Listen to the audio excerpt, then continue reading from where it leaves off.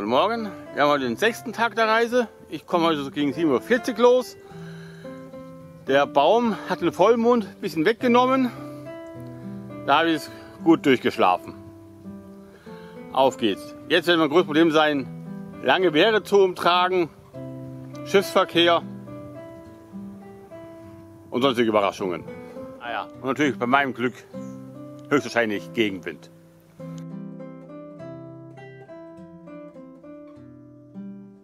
So, auf geht's zum ersten Wehr. Bin ja gespannt, wie lange es braucht. Bin ja ein Frachtschiff von hinten überholt. Ich glaube, auf dem Main hat es 4 Tage gebraucht, bis ich auf der Strecke überholt worden bin. Nicht in der Schleuse oder bei der Brotzeit.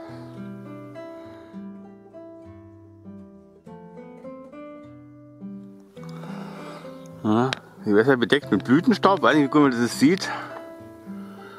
Den Strand rum, dann geht's.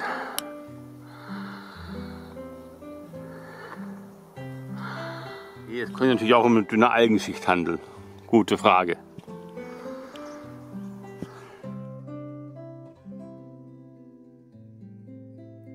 So, da vorne hat es meine erste Boje auf der Tour.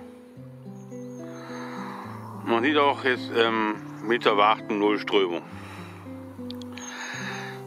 Woher soll auch Strömung kommen? Es kommt auch kaum Wasser von oben.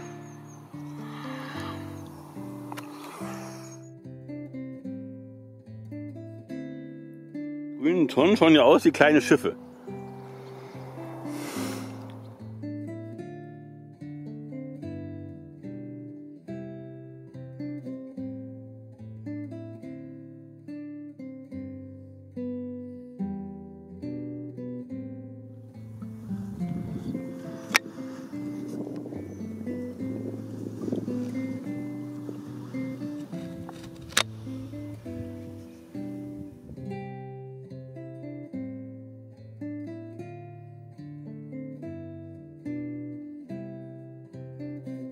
Der Campingplatz, den ich gestern im Plan gesehen habe, aber nicht mehr erreicht habe. Und ich hätte wirklich keine Chance gehabt, das noch zu schaffen. So, da vorne ist auch das erste Wehr. Mal schauen, wie wir da rumkommen. Ja, eine große Preisfrage. Aber das Schild heißt hier raus.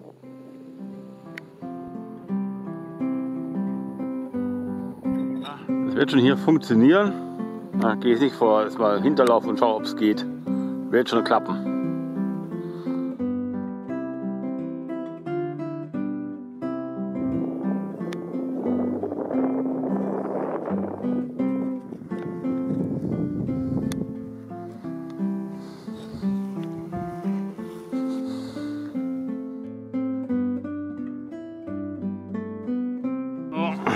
So. Und hier bei den Bäumen hier sind wir wieder ganz gut rein.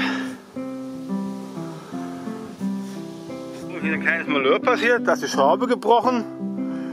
Jetzt so notdürftig mal das hält, geflickt, kann man halt nicht mehr zusammenlegen den Wagen. Irgendwo schauen, dass ich eine Schraube herkriege. Aber ich schätze mal, jetzt haben wir Samstag, ist auch schon glaube ich so gegen 12, habe ich geschaut, das wird schwer.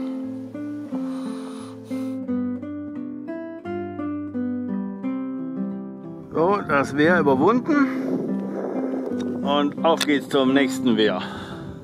Ja, und ich habe so richtig schönen Rückenwind, richtig feste. Rotterdam, ich komme.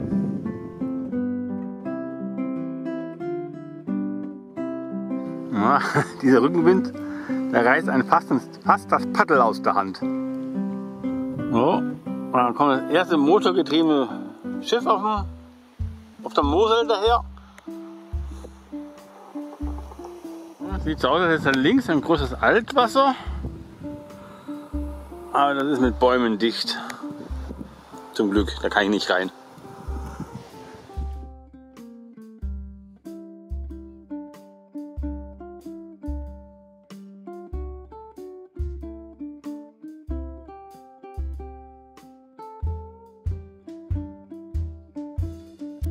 Hier ist eine große Wehranlage zu haben.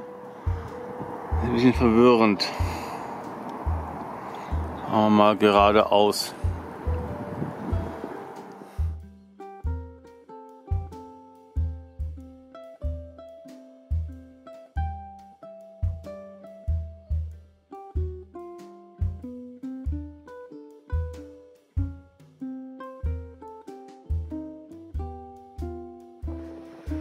So, das war's mit dem Rückenwind. Jetzt kommt wieder ein Abschnitt mit Gegenwind.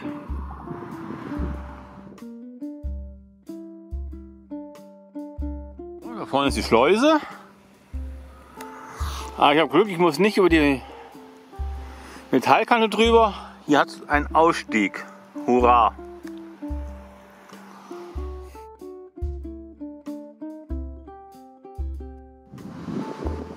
So, jetzt sind wir fast uns wieder rum.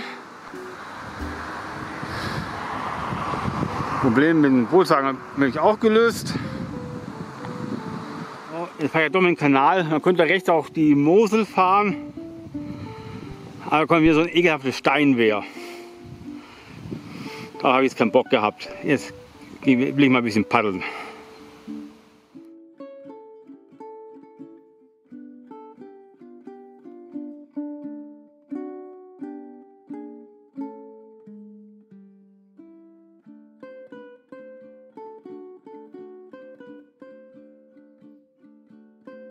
So, den Kanal sehen war vielleicht doch keine gute Idee. Die Mosel selber liegt einiges tiefer, dass wir nicht so ein Wind da ist, teilweise kann man gegen ankommen. Das ist echt heftig.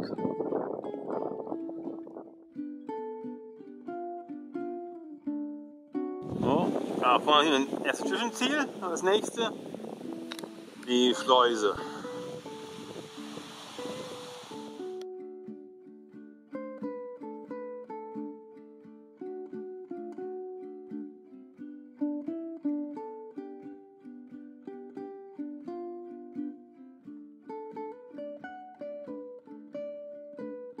Ja, hier ist mein Einstieg hinterm Wehr. Und jetzt muss ich noch schauen, was ich übernachten finde. Aber über das Wehr wollte ich unbedingt noch drüber. Wehr umwunden. Irgendwie bin ich im schlechten Rhythmus drin.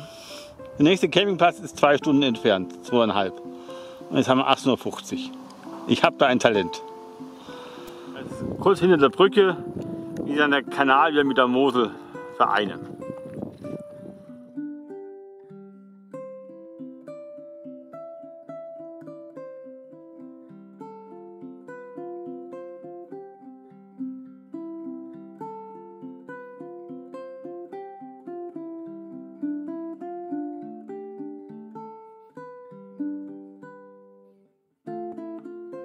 Oh, ich bin hier, da wo sich der Kanal und die Mosel treffen. Ah, hier oben wäre es natürlich nicht schlecht, aber ich bin irgendwie so beobachtet. Ich riskiere es. Das ist so schon ein großes Gewässer. Fahren wir noch 1-2 Kilometerchen. Das ist doch hier echt ein Riesensee.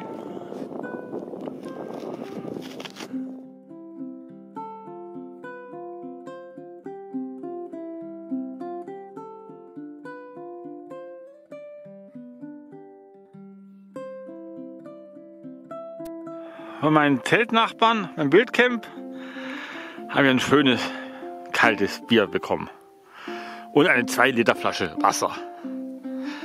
Bin doch etwas runter mit dem Wasser. Haben wir ganz schön was verbraucht. Oh, ist später geworden.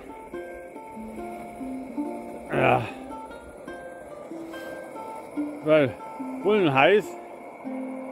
Dann bin ich auf den Kanal gegangen, weil ich gedacht habe, da komme ich besser vorwärts, aber da war extremer Gegenwind.